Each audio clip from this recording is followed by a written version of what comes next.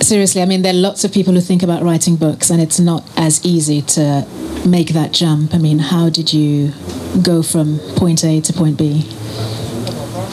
Well, you know, when I wrote She's Got That Vibe, it was based on a profound experience that I had. And it's funny how God works, because when you look back, you can see exactly how the dots were linked together. So I used to work for the rag trade, which is the making and the selling of clothes. And one day, whilst I was sat at the desk, the phone was ringing, and they would constantly ask for me, can I speak to Valerie? And one of the reasons for that is because I found out through that experience that I have, I don't know if I still have it, what they call 100% colour vision, which means I can detect the minutest changes in colours. And so the customers would always say, can I speak to Valerie? Because they would bring their material and I would match it to the thread colour, like just on point. Yes, so my phone was always busy. So one day, whilst I was sat there, you know, you kind of like, well, there's a lull in the phones, the phone ringing. I would doze off and just daydream. And as the phone rang, I went to reach for the phone, and I noticed that I'd written on a pad of paper to know the difference between right and wrong. And that was my first recollection of actually writing these words. And I thought, why do I keep writing these words to know the difference between right and wrong? And it would literally haunt me for years until I started working at waste management, when I started, you know, to manage the men. So there's one particular Friday, I remember I was going to a seminar. And again, I must have gone into some kind of reverie, and the words were written again to know the difference between right and wrong. And when I got to the seminar, it was day 2. The coach, he had put us in this kind of like meditative state, because we'd come in from our respective environments, and he was trying to get everybody calm on the same kind of energy kind of feel. And he announced an intermission, and I wanted to ask a question. So everybody left the room, and I went to the front. He was speaking to a lady. So if you imagine the room set up seminar style, so you've got chairs on that side, aisle down the middle, and then another set of chairs. So I went and sat to the front. And as I sat to the front, just waiting for the coach to finish speaking to a young lady, I heard the words as clear as day, as clear as my voice is now. I heard a voice that said, there is no difference. And I knew it was the answer to the words that had literally haunted me all those years, to know the difference between right and wrong.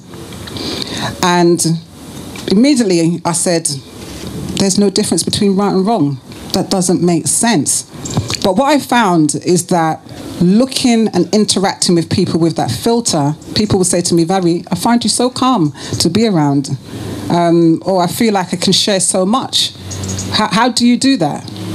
And it was only later that I realized that when I'm listening to someone, because I was listening to them from the filter, there's no difference between right and wrong. In other words, what you're sharing with me is neither right and wrong. I was able to suspend judgment.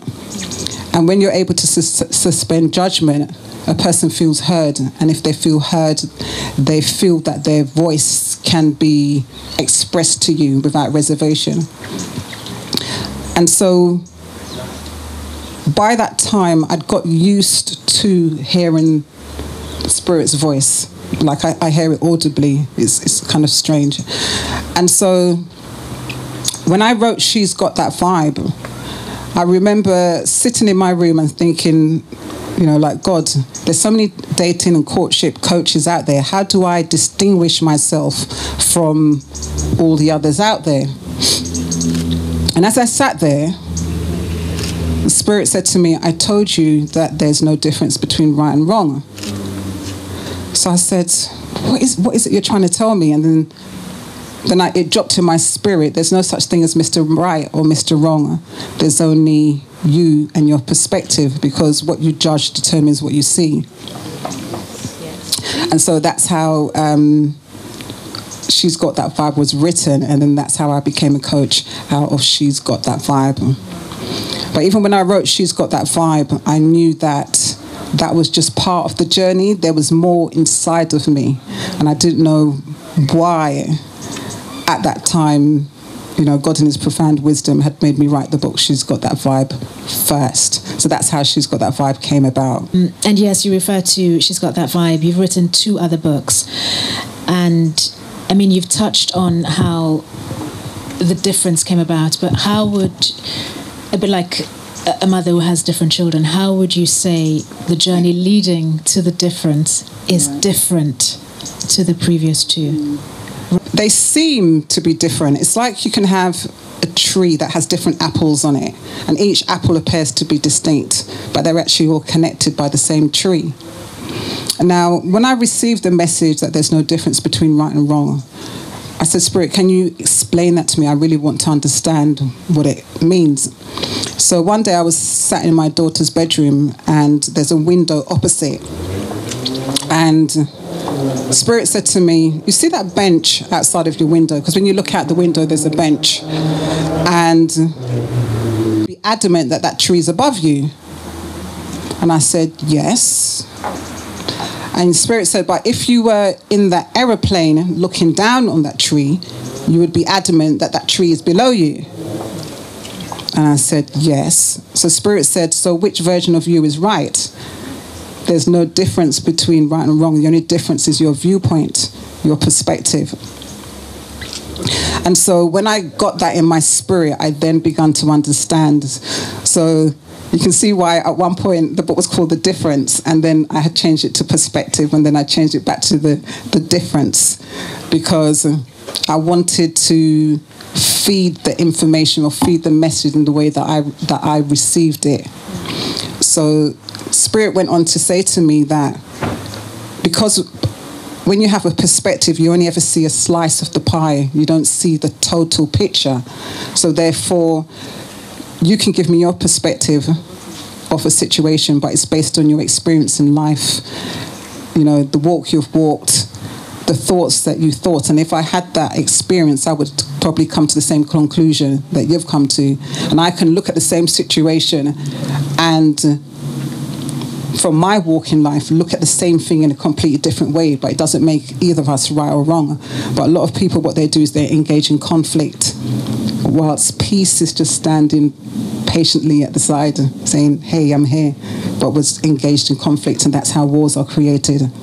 So that's where the difference between right and wrong came from. So the link is that it's all to do with your perspective and how you see it. So, your mantra for a long while has been, there is no right or wrong.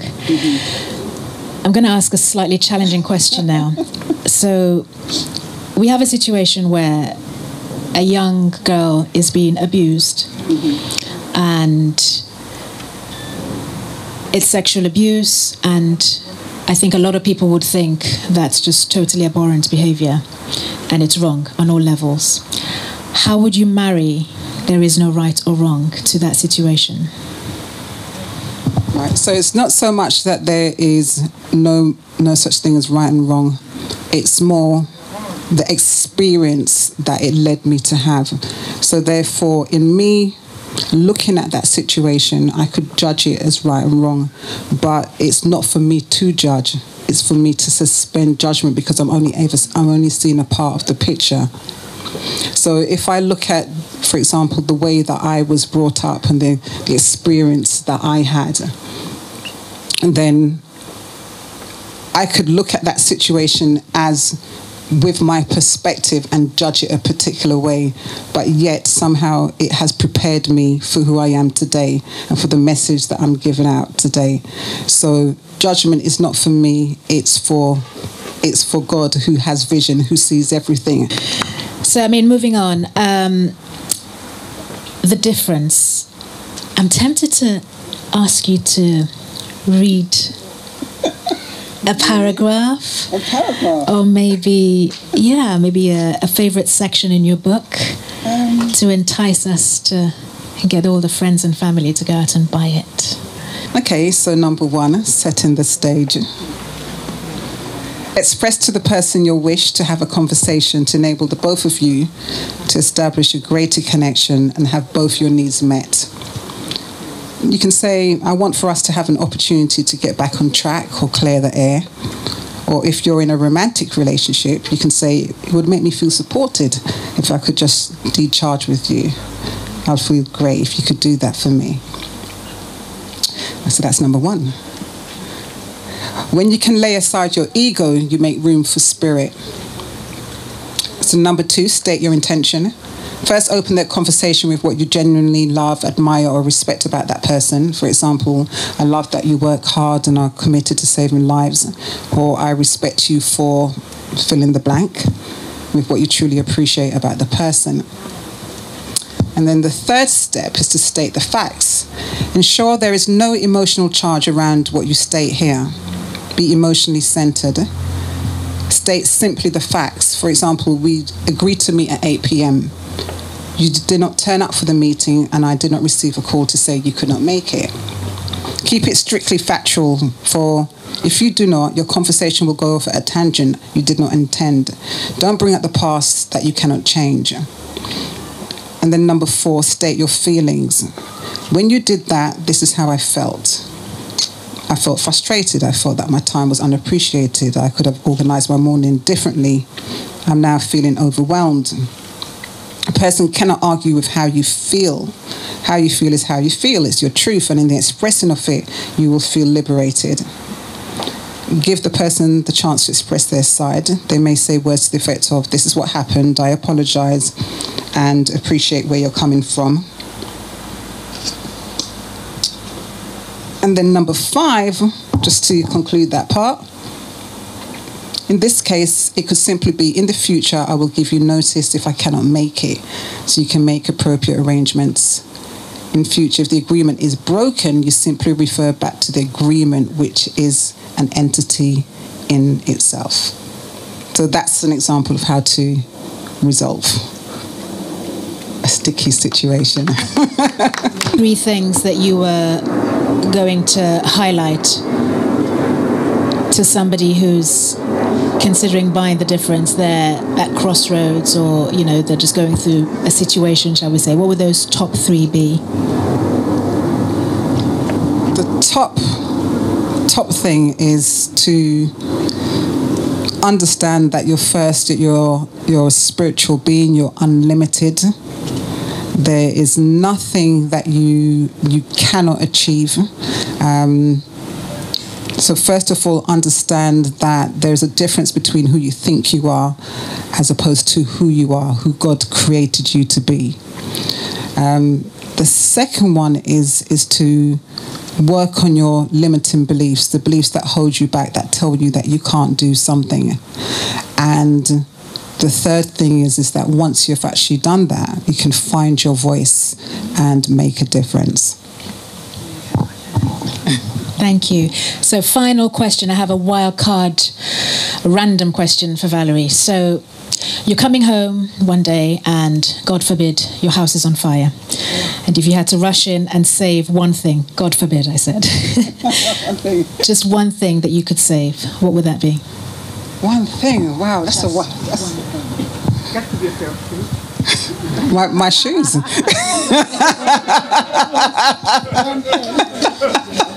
my favorite pair of shoes.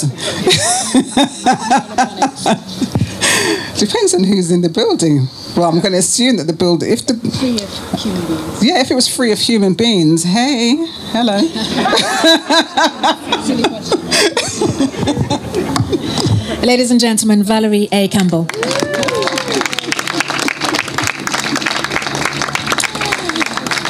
Hope you enjoyed that.